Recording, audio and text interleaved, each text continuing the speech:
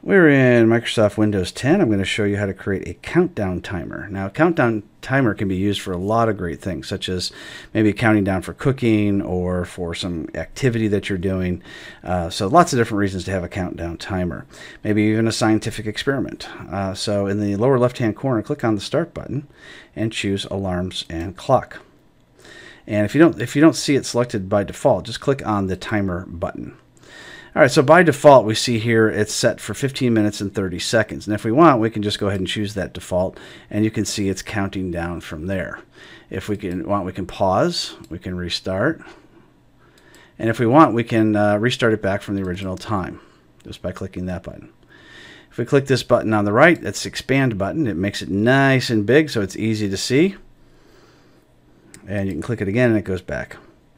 Another nice feature is if you click the plus sign, you can say second timer for something else. You can say, I don't need it 15 minutes, I just need it for 1 minute. Or actually, in this case, 1 hour. We'll do 1 hour. And there we go, 4. Okay. So let's go ahead and click save. And now we see 2 timers on here. And again, you can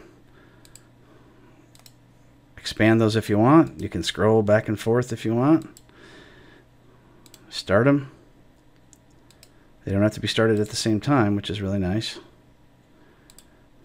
There you can see all the timers at once. We'll reset that one. We'll reset that one. So that's how you set up countdown timers in Microsoft Windows 10.